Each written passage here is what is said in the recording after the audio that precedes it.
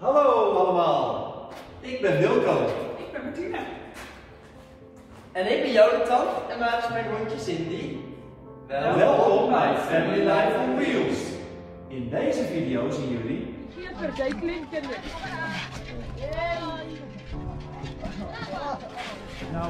Now it's for you. Thank you very much. Ja.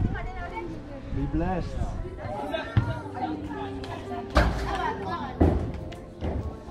Dus blijf kijken tot het einde.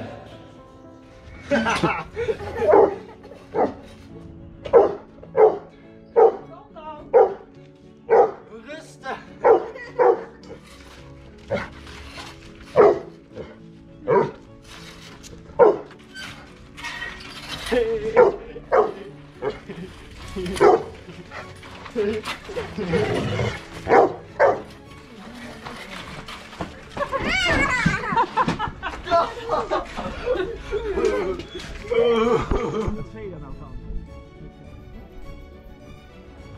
We zijn hier al bezig met de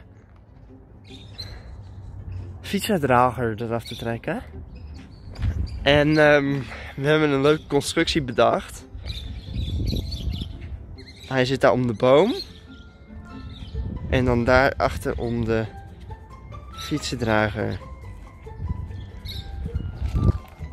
Maar de fietsdrager wilde niet uit. Wat? Trekken, gewoon gas erop. Maar heeft al iets gekomen, hè? Ja, ja, zoiets gekomen. Moet gewoon even een klein beetje het gas erop.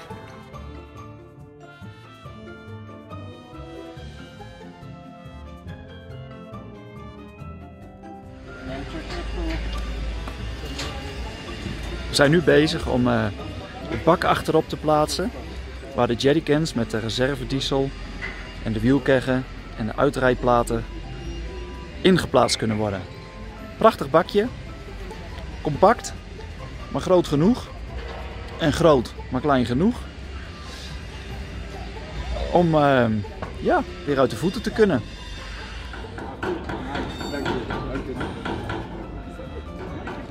We hebben met heel veel plezier rondgereden met de fietsendrager. Maar hier in Afrika is het gebleken dat hij te zwaar is, te lang. En ja, dat we iedere keer vastzitten in het zand. Met een grote fietsendrager met een fiets erop die staat te beschadigen. Dus met die fiets maken we andere mensen blij. En in deze bak kunnen we al onze toeltjes bewaren die we steeds nodig hebben. Zoals de wielkeggen. En De wat nog jerrycans. belangrijker, de jerrycans voor onze reservevoorraad diesel. Ja, super. Dus 2 jerrycans en de wielkeggen, de tracks om uit het zand te kunnen rijden zoals jullie gezien hebben. En dat alles in een heel compact formaatje. Ja, prachtig. We zijn ontzettend blij. Ja, mega blij zijn we met het ding. We zijn ook, hij zit ook goed vastgemaakt met grote rubberen noppen. En hij zit vast aan de balk. En we zijn er niet lager door. En hij zit mooi vast. En hij zit mooi met slootjes. Dus dat is super. Perfect. Ja, ons is nou op pad na Mama Afrika, Tomokkie, wat vir 70 kinders ongeveer kos gee. 5 dae 'n week. En waar ons kan, probeer ons maar te ondersteun. Ook uit Nederland kry ons ondersteuning vir haar te help. Een van die behoeftes wat sy ook het, is om 'n toiletplek vir 70 mense te kry. Ek sal julle nou die toilet laat sien. Waar wat hulle eindiglik gebruik. Dis 'n long drop met 'n pot. Met 'n toiletpot met 'n long drop. Ja, hier is hier wel aksies. En hier is ook 'n waterpunt waar mense van die gemeenskap water kan kom skep. Ja. Hier is daar skep hulle verniet water en hier is ook 'n moringa boom hier links. Ja. Sy het. We hebben nu dus een heleboel eten bij ons. En andere spullen. Ja, hier is En dat gaat dus nu naar die vrouw toe. Mama Afrika. Ja.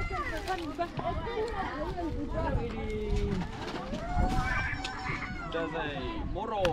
Hallo. Tomokkie. Waar kan ons hierdie goedjes neersit? Môre.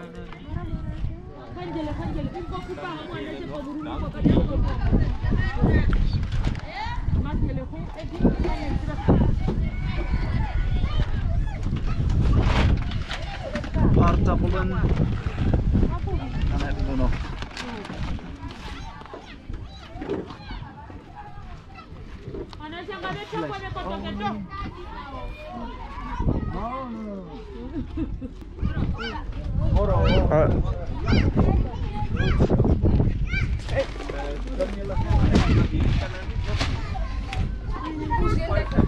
Ja, daarin kan eerst bly. Tomokkie. En 2. Ja! 50 kilo meel. Dat is heel zwaar.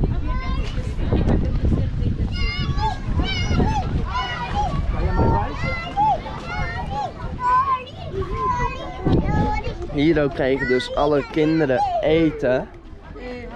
Hallo, hallo. Oei, oei, oei, oei, oei. Deze vrouw geeft dus iedereen eten. Of in ieder geval alle kinderen.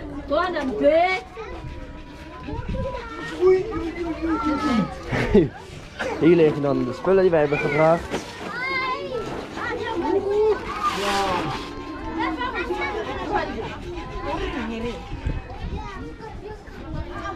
Beautiful.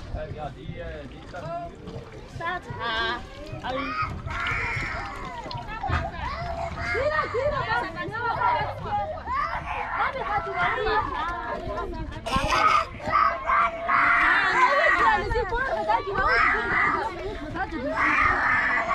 Ruben.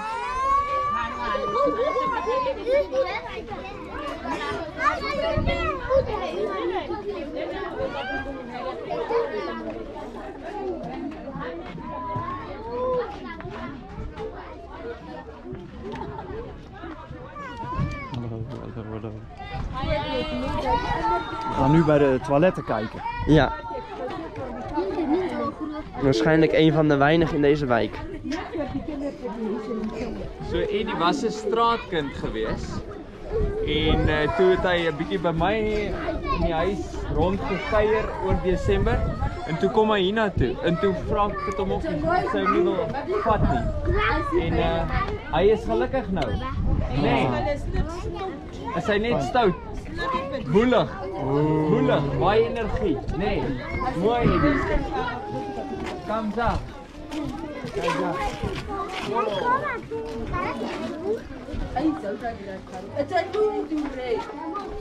Wat maak jy hier so? Môre. Julle wag op nie. Môre. Ah, ja, ja, ja. Oh, dat wordt een toilet. Ja, heel goed. Een storttoilet. Hier bou hulle nou 'n toilet. Van laasweek was dit nie so nie. Laasweek was dit net hierdie ene. O, daar's hy. Kyk hoe lyk hy. Hier is die long drop Ja. Ja? toilet. En hierso is die shower nou, die stort, de De douche. stort, de douche. Ja. Ja. Goed, so ons hoop ons gaan droë toilet hier kan laat inskep.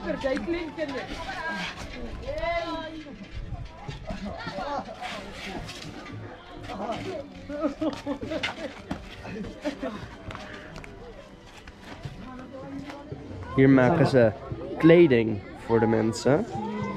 Wat ze verkopen als inkomstengeneratie. Ja, Dat ze genererende project. Handige vrouwen. dat verkopen ze dus. Wauw, deze jurken maken dus die vrouwen. Iets moois voor mama. Ja, dat dacht ik ook. En hier is een bamboe. Een bamboerok. Mooi hoor. Ja. Die kleding maken hun dus.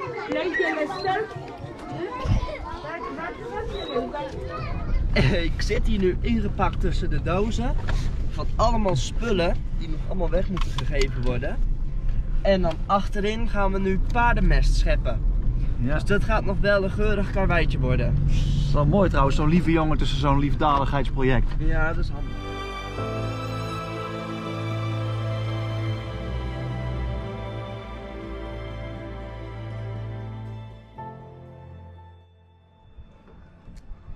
heerlijk om de mensen te helpen. Maar soms zit er ook een luchtje aan als je helpt. En dit keer een hoopie met een heel sterk luchtje. Wat ga je doen, Jonathan? Poep scheppen. Poep scheppen. En waar is die poep voor? Voor de tuin. Ah, poep voor de tuin. Wij proberen de tuin organisch te maken.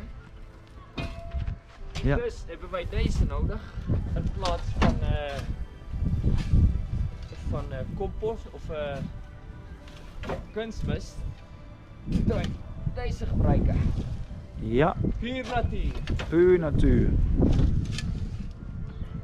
En wie is de fabrikant van dit? Yes. Dit zijn paarden, muilen en ezels. Waar zijn die beesten nu? Nu zijn ze in de veld om weer wat in te zetten, zodat dit eruit kan komen. Ah, ja, ja. Heerlijk.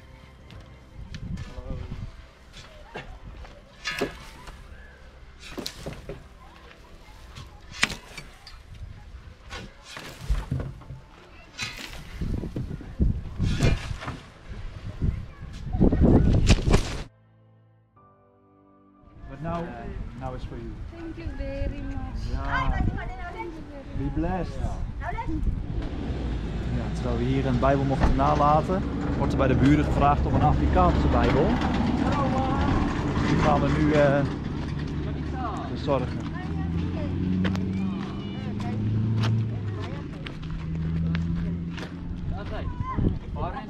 Hij is Afrikaans. Thank you. Die kinders gaan nou naar Light for the Children's School om kos te gaan krijgen. Oh, kosten krijgen. Eten te halen. Wow, morgen jullie. Dus je Rolini is vandaag af. Oké, Daar so wordt- hier wordt die sop gemaakt voor die kinderen. Daar is de soep voor de kinderen. Hè? Een lekker grote pan. Daar nog meer pannen. Rijst. Dit is rijst. Pannen met rijst. Want hoeveel kinderen vermaak jullie kosten? Hallo. 350. Soms daar komt het ook mee. Wat is de prijs? Was 680. $680 laatst week. Hallo jongens. Hulle kom.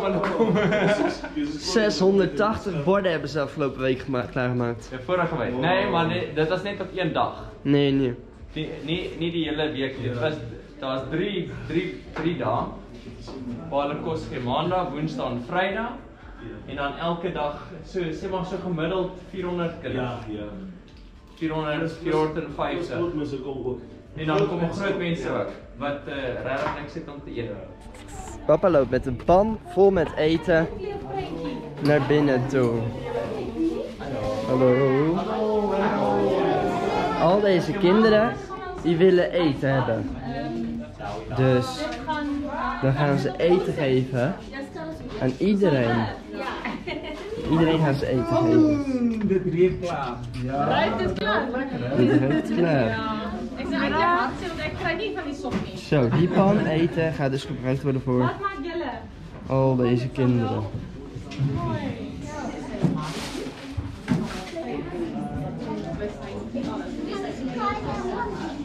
Ja, kan ik dat ook hier?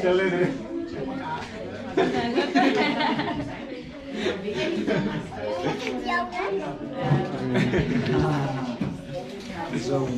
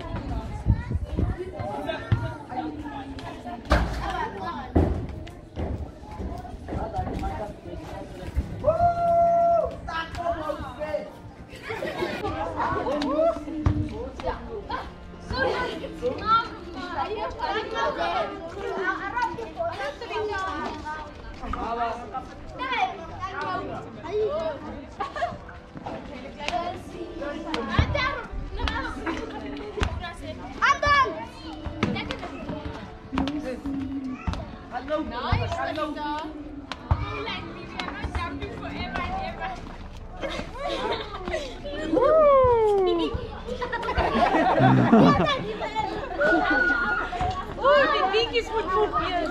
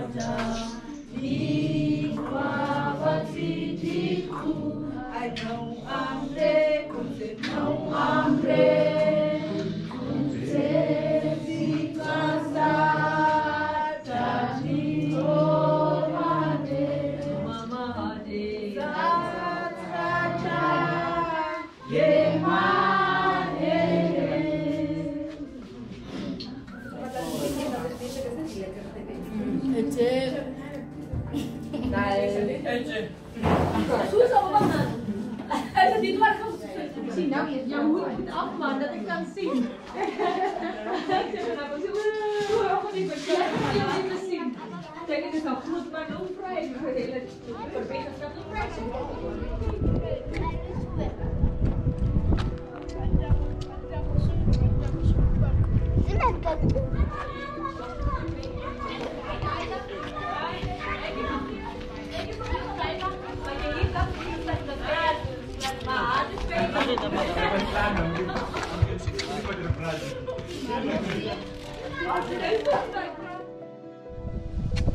Ja, het uitladen gaat een stuk sneller.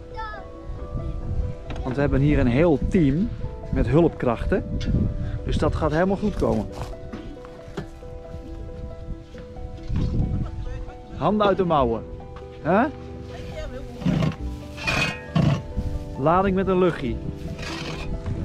Terwijl Jonathan samen met de jongens zorgt voor de mest. Zien we hier het tuinproject. Heerlijk.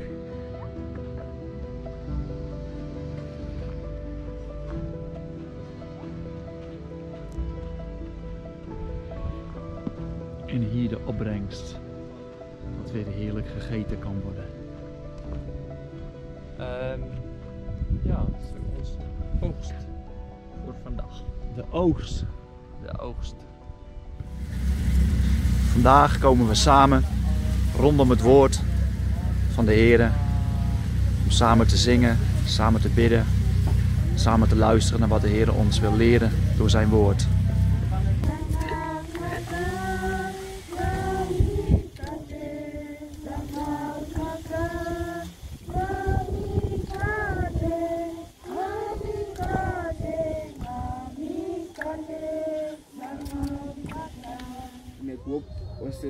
ons het ook allemaal uitgeleerd. Want ik onthou woorden van mijn pa toen hij nog met ons was. Heeft hij voor ons gezegd, je kan niet wel met niks komen, dan ga je weer terug.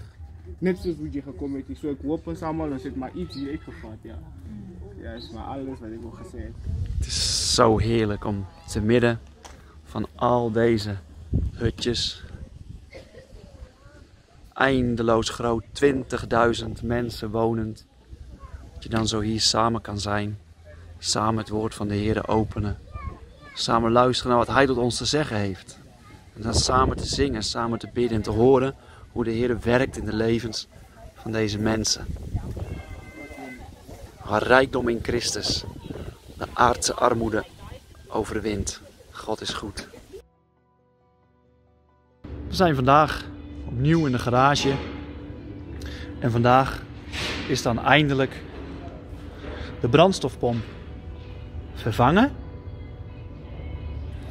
Daar zit de hoge drukpomp.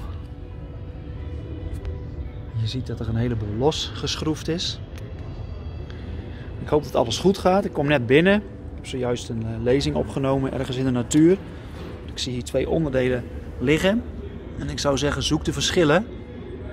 Dus ik hoop dat dat gaat passen. Maar dat is nog even spannend.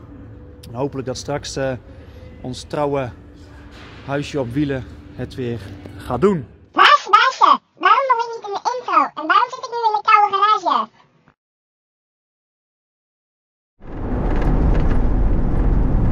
Na een lange dag in de garage zijn we op weg naar een plaats om te overnachten. We zijn blij en dankbaar dat de klus geslaagd is. De motor houdt zich goed tot nu toe. We hebben het gevoel dat hij echt krachtiger is. En tijdens het onderhoud kwamen ze achter de schokbrekers ook compleet versleten waren aan de achterkant. Dus dat rijdt ook weer een stuk prettiger. Dus ja, een aantal uren garagewerk verder. En zijn we weer op weg. Vol goede moed.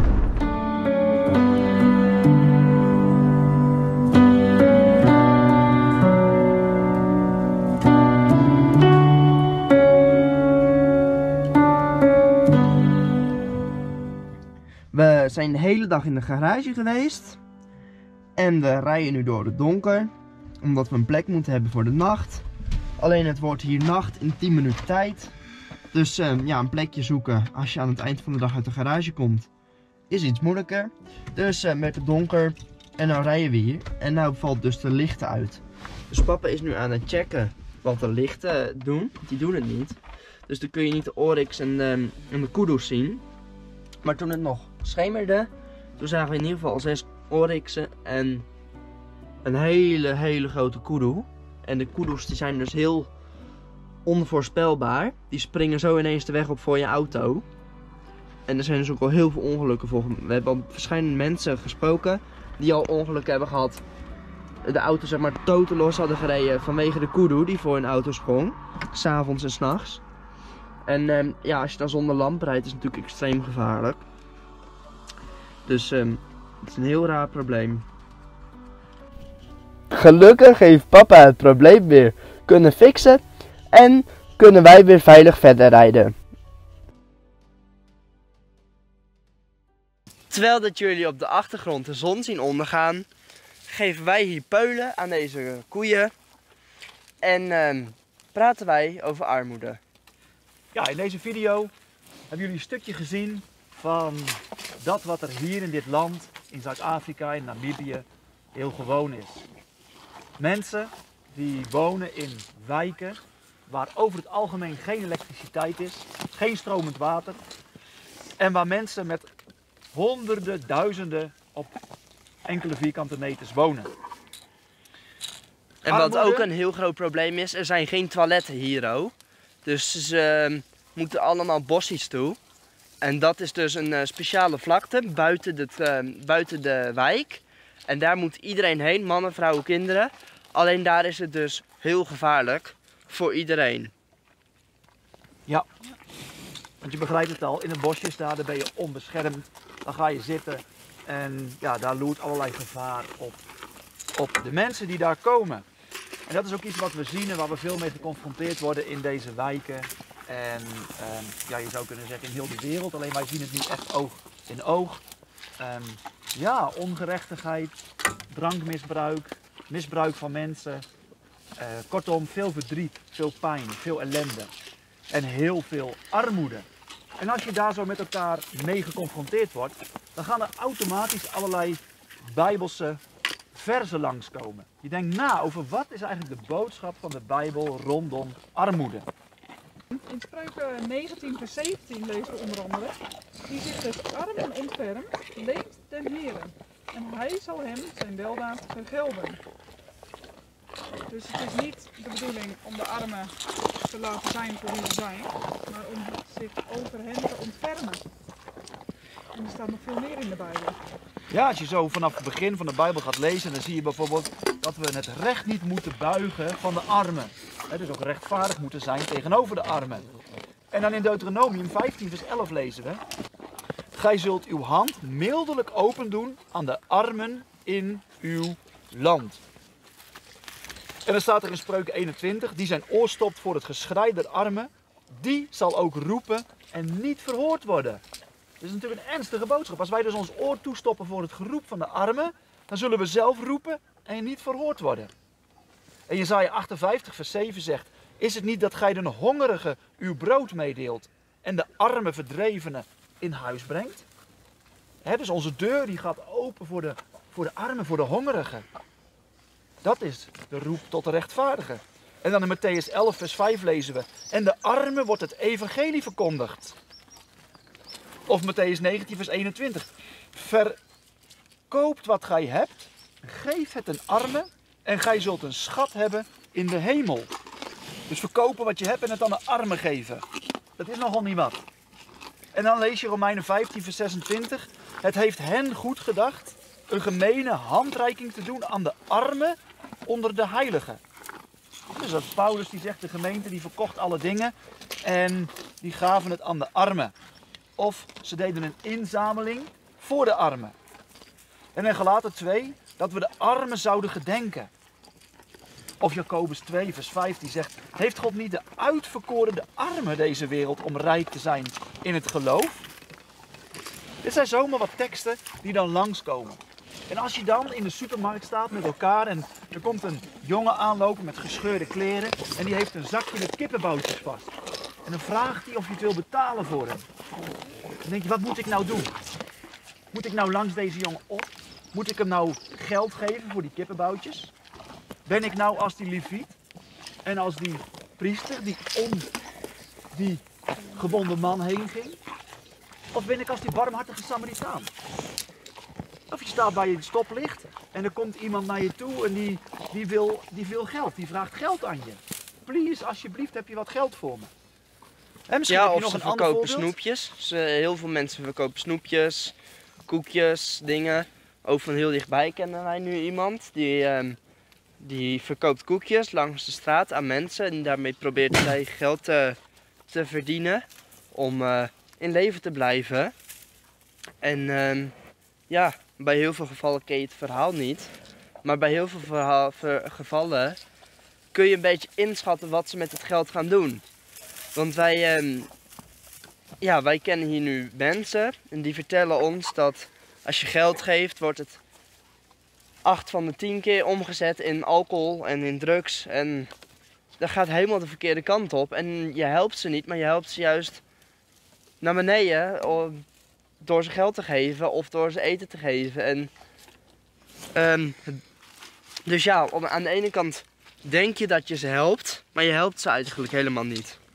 Nee, want als je bijvoorbeeld een jonge jongen die dus in de supermarkt staat met spullen en dat je dat voor hem gaat betalen bij de kassa, dan komt hij thuis en hij zegt: kijk eens zo makkelijk ik mijn geld verdiend heb en deze spullen heb gekregen. Je hoeft helemaal niet naar school en je hoeft helemaal geen baan te hebben, want op deze manier kom je ook aan je geld. Ja. Dus dan help je de verkeerde kant op. En de volgende generatie die gaat niet werken, want ze hebben gezien dat hun ouders heel makkelijk aan geld konden komen. Ja. Dus wat heel belangrijk is dat er werkgelegenheid wordt gecreëerd voor deze mensen. En dat ze iets doen om zelf in leven te blijven. En dat kunnen, Nou, dat kunnen inderdaad de koekjes en de snoepjesverkopers zijn langs de weg. En dat kunnen hele andere dingen zijn. Het zou geweldig mooi zijn als er meer werkgelegenheid wordt gecreëerd voor deze mensen. Ja, maar het is natuurlijk helemaal niet verkeerd om bijvoorbeeld 's middags eten te geven aan een hele grote groep kinderen. Wat je ook zag in de video dat ze dat deden met 400 kinderen per dag. Dat is natuurlijk helemaal niet verkeerd om te doen. Of om te helpen als ze bijvoorbeeld een wc bouwen en dat soort dingen. Ja, wat wij eigenlijk zo met elkaar geleerd hebben vanaf de tijd dat wij in Zuid-Afrika zijn aangekomen en dan nu in deze achterliggende 5 maanden, dat we ieder geval eigenlijk moet je individueel bekijken. Ja. En jonge jongens die op straat lopen om geld bedelen, help je niet door geld te geven. Dat is een feit wat we geleerd hebben. En als je natuurlijk een man tegenkomt die naar alcohol ruikt en jou om geld vraagt, dan weet je wat hij gaat doen met die alcohol. Of met dat geld, dan gaat hij omzetten in alcohol. Dus wat we moeten doen, wat wij heel erg van doordrongen zijn, is luisteren naar de mensen die hier wonen, die ervaring hebben met het helpen van mensen. En waardoor we dus gericht kunnen helpen. Zoals inderdaad wat je gezien hebt, jonge kinderen voeden, jonge kinderen bekendmaken met de Bijbelse boodschap. En dat is het allerbelangrijkste. Ja. En dat is ook ons verlangen om het Bijbels te delen, het woord van God te delen. Want wij geloven dat als dat woord van God in hun gedachten, in hun harten komt, het namelijk het leven verandert, de motivatie verandert en ook gerechtigheid in het leven komt. Dus waar Gods rechtvaardige, heilige wetten weer lief gekregen worden, dan gaat de maatschappij veranderen. Dan stopt alcoholmisbruik. Daar stopt het verkrachten van mensen. Daar stopt het bedelen en ledig rondlopen. Ja. Dus, en als we dan iemand tegenkomen die bijvoorbeeld koekjes verkoopt, een moeder, om haar kinderen in een onderhoud te voorzien, dan is het goed om haar wat toe te schuiven. Dan heb ik ook het verhaal, een gesprek gehad met een jonge moeder, een jonge vrouw die een zoontje van 4 heeft. En op dat moment was ze 8,5 maand zwanger. En zij vertelde dat ze in leven moest blijven door snoepjes te verkopen langs de kant van de weg. Dat ze bijna niet meer kon. Maar ze moest toch de huur opbrengen voor haar kamer. En haar zoontje van 4 verzorgen. Die overigens ernstig ondervoed was. Ja. Inmiddels is ze bevallen van een dochtertje. En ja, wat nu dan? Ja. Nu kan ze even geen koekjes en snoepjes meer verkopen. Dus daar zie je hoe zwaar het leven is hier voor deze mensen. Ja. Ja. Ja, het is heel mooi om zo een poosje op te trekken. Hier met Jac-Louis en Gijsbertha. Jullie hebben ze ook gezien in de video. Zij zetten zich hier in voor de kinderen, voor de ouderen. Kortom, eigenlijk voor de hele gemeenschap van de mensen die dus hier wonen in de township. En ja, zij leren hen vooral de principes van het woord van God door dat te onderwijzen. En ze te helpen waar ze kunnen helpen. Dus inderdaad, moeders die geen raad weten met hun kindje. Moeders die abortus willen doen, om hen te vertellen wat is abortus. En weet je wel zeker dat je dat zal doen. En kijk eens wat het woord van God zegt. En ja, zo de principes van de Bijbel bij te brengen. En dat is enorm waardevol om dat zo met elkaar te genieten. Om dat elkaar zo te zien doen en elkaar te mogen helpen en versterken. En voor ons is het heerlijk om dit soort projecten ook te bezoeken, te leren. Maar ook weer het woord te delen van wat we zelf hebben mogen leren in de achterliggende jaren. En zo tot een zegen te zijn. Het is heel rijk. Ja. Zoals jullie weten maak ik ook de video's van Family van Wilt. En doe ik ook een cursus om filmmaker te worden. En dat vertelde ik hier ook bij Gijsbertha en Jac-Louis. En die hadden meteen een leuk projectje voor mij. En dat is een promotiefilmpje maken voor Light for the Children. Ik ben ook heel blij dat ik dat project voor hun kan doen. Waardoor ik hun prachtige werk weer kan promoten. Op een breder niveau als dat nu kan. Ja, dat is ook echt iets bijzonders als je dat zo met elkaar geniet. Hè. We hebben natuurlijk verschillende projecten nu bezocht in Afrika. Dat je ziet dat mensen soms op hele, op hele bijzondere plaatsen, niet in de picture, maar gewoon in stilheid hun werk doen. En zich dag en nacht inzetten voor mensen die in nood zijn. Dat is iets wat we echt ook met elkaar in de gebeden mogen meedragen. Ja. En het heel belangrijk is. Deze mensen die staan soms heel eenzaam. Maar hoe belangrijk is het om gedragen te worden door het gebed op de plaatsen waar God ons brengt, waar God ons leidt. Om dat te doen wat onze hand vindt om te doen, om kracht te krijgen in hele verdrietige, hele schrijnende situaties. Waar wij mensen soms echt geen raad mee weten en waar alleen God uitkomst kan geven. Ja. Zoals jullie ook in de video hebben gezien, is dat de camper gerepareerd is. Op de grond zag je 2 onderdelen liggen en ik zeg zoek de verschillen. Nou, het bleek dus inderdaad dat er een verkeerd onderdeel besteld was, dus de komonderdeel. En die kon dus niet geplaatst worden. Maar wat wel geplaatst is een nieuwe hoge drukpomp en een sensor. En het lijkt erop dat de camper nu eindelijk gerepareerd is. Ja. We hebben meer power en ja, tot zover blijft hij zich goed houden. Ja, Dat is een reden om heel dankbaar te zijn. En ja, wat dat betreft zien we vol goede moed vooruit. We hopen nog een poos in dit project ook te kunnen helpen. En ja, wat de toekomst brengen mogen. Ons geleid, Des Heere hand. Hartelijk bedankt voor jullie meeleven, voor jullie gebeden. Dat is heel mooi om te weten dat de mensen voor ons bidden. Voor het werk wat we hier mogen doen in Namibië en nu dan in Gobabes. We zijn dankbaar ja, voor jullie allemaal. Ja. Hey, bedankt weer voor het kijken. Ja. Oh ja, en by the way, al die honden die hier lopen, die zijn niet van ons hoor. Nee, nee. Hey, hartelijke groet. Hartelijk goed. En tot de volgende keer. Bye bye.